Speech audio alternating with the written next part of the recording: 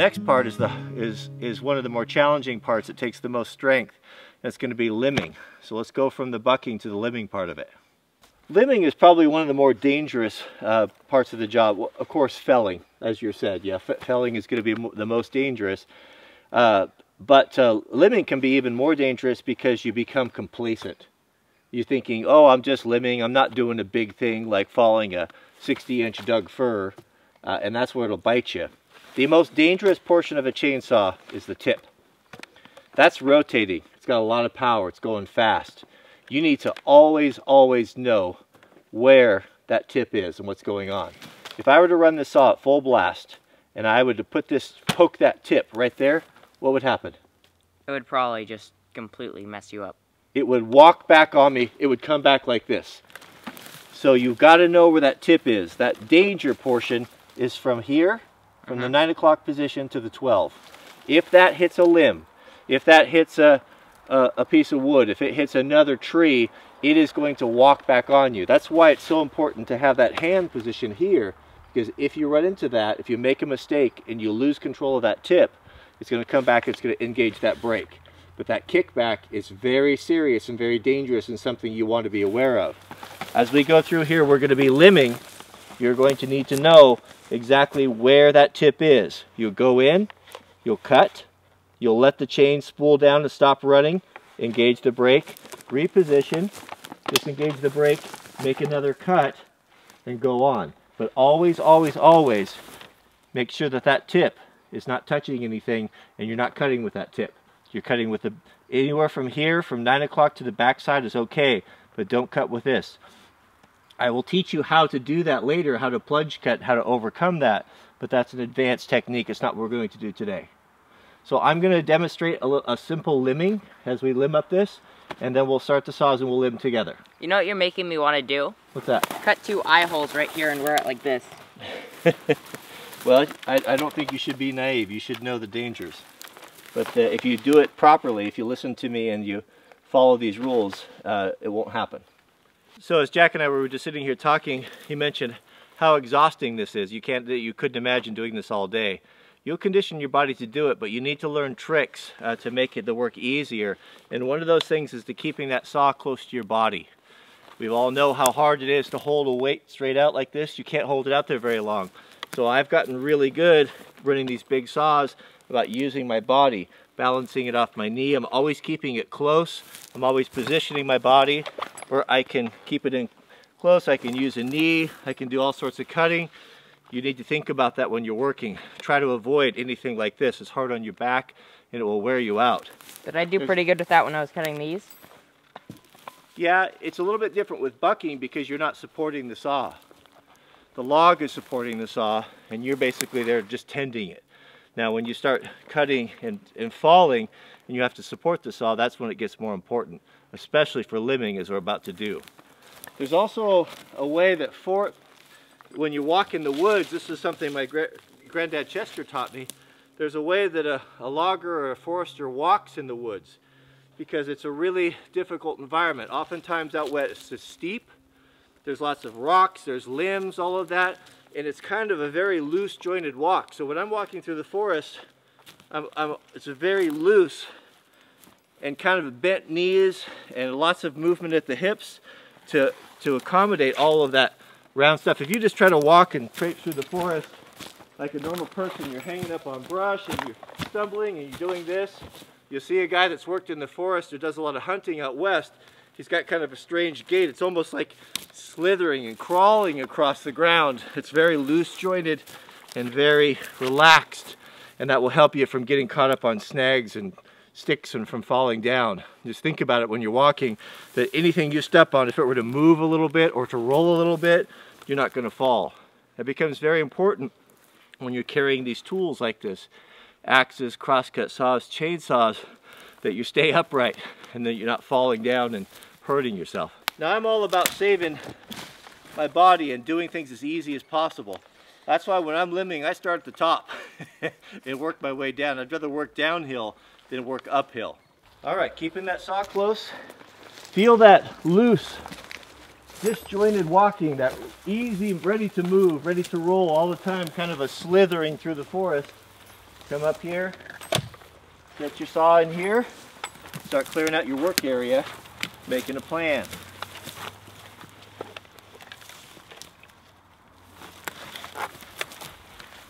I'm good at clearing out areas. I have plenty of experience. Yep. Okay, you have a comfortable area here you can work. You see, you're going to kind of work down here. You're going to just cut your path as you go.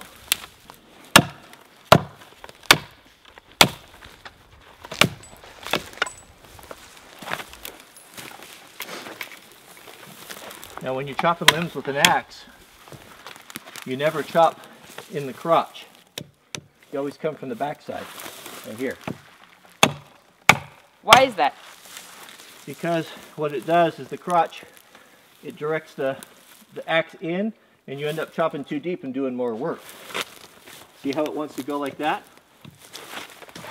You want to chop from the backside like this. Okay. Backside. There go my limbs. And this is a perfect reason why you carry an axe with you. Sometimes on the smaller stuff, when you're clearing a spot to work, you can come in here and just a couple strokes clear things out without fooling with the saw. But these bigger ones, when we get into the bigger branches, you're going to need the saw. So have your axe ready. Put it above your work. So it's there if you need it. Let's talk about that a little bit, Jack. That's a really good point there. Now, so we've got, when we fell this tree, of course, it's sitting up on some branches, right? So it's nice to have it sitting up on branches because then it's not in the dirt when we want to buck it. So I'll leave these. I won't usually fool with those till last. If I'm cutting firewood, I'll leave all those low branches to let it support itself. But also you have to be careful because then it might fall down. It can. If you cut one of those, that may be the only thing that's keeping it from rolling downhill. So what I'll do is, as I'm cutting my firewood, if I'm just doing rounds, I'll start cutting and cutting and cutting. When I get to this, then I'll go ahead and cut it off and then continue on. Because I don't want to deal with cutting a bunch of limbs off of rounds of firewood, so I want to do it as I go. Keep your axe on the uphill side, and then you're going to start working down here with your saw and start your limbing. Are you ready?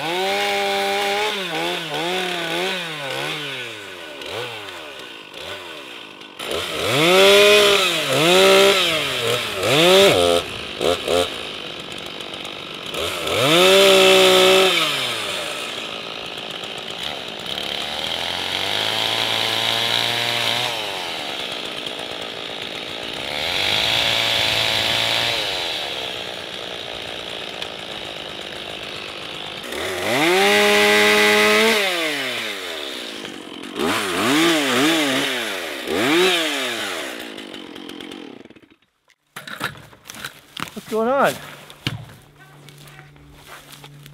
Heart racer? I was having forest envy. What's that? I was having forest envy. Forest envy.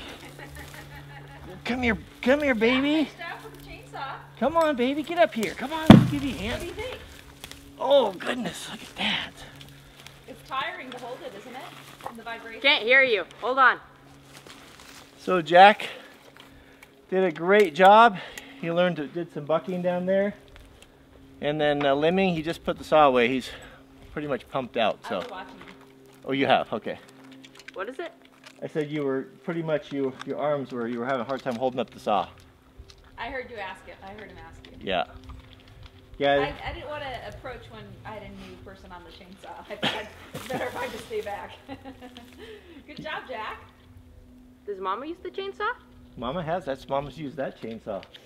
So that's about all we have time for today. And that's probably about all you have strength for. You're probably pretty tired after running that saw, huh? Mm-hmm. So what was your experience like? How was it different than you had anticipated? It wasn't really different from how I anticipated. Much more tiring though. More tiring. Mm-hmm. Yeah. So this is a 25-inch bar on that 260. It's a little bit too much bar for you. It's a lot of weight hanging out there. We'll get you a smaller bar, and it's going to make a big difference. That's kind of the way I had it set up for myself, because I'm taller, so I didn't have to bend over so far. And you'll also know that it's hard to run this saw with that long bar because it's not designed to have such a big bar. So when you have a smaller bar, you have lots of power. It's not going to, you have so much trouble keeping it going. But you did really, really well. Had a couple, had to get on you a couple times for taking your hands off before the chain stopped spinning. But you got that figured out, but you cut real safely. I felt that a couple more hours that we can cut together, and I'm not going to have to be like a mother hen over you. You did a really good job. So you'll just have to build up your strength and endurance, and you'll be able to go all day. And in about 2 or 3 years, you'll be running this big one, and I'll run the little one. I might not want to go I might not want to go all day though. You'll be able to go all day. Sometimes it just takes a long time to develop that strength. It's hard work. Logging is one of the hardest jobs there is out there. You got kind of a taste of that today. And so next video we'll have maybe another part or two. We'll do some a little more advanced bucking and wedging. We'll show how to measure and to scale a little bit. We'll take some of this will be for the sawmill. It'll be nice lumber for projects, and some of it will be for firewood. We'll do a little bit of forestry and cleaning up and habitat rehabilitation. And then we'll take these logs up there and we'll see what we can do. So kind of wanted to show you from start to finish, you know, when the log comes down. Oh, also I'll show you some cool ways to deal with stumps that you probably haven't seen before. That it is simple, something that you can do to make them, clean them up and make them look a whole lot better, and actually use them as an incubator for future tree starts. So, is there anything else, anything new on the homestead we need to add? Cougar? Oh, the mountain lion. Yeah, I wanted to mention that. So I told Jack, I said, no one is allowed to go anywhere without being armed. We're going to have a rifle on us all the time, or handguns at least.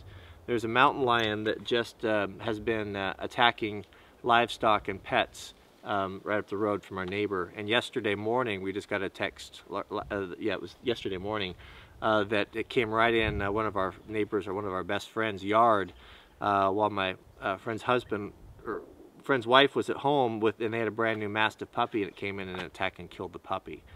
So that's the second or third encounter I've heard of this particular mountain lion in this area.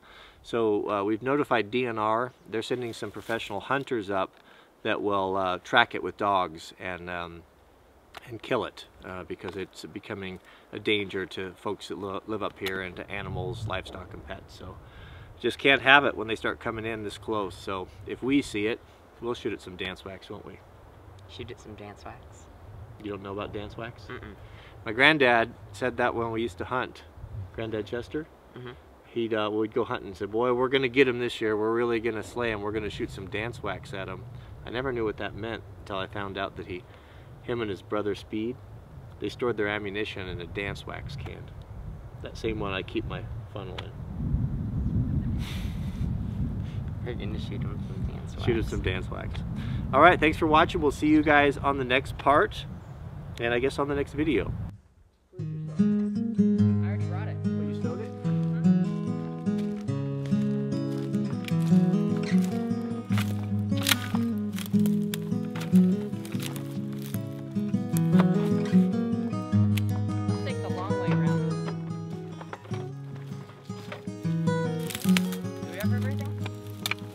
got the just got the Dolmar on here.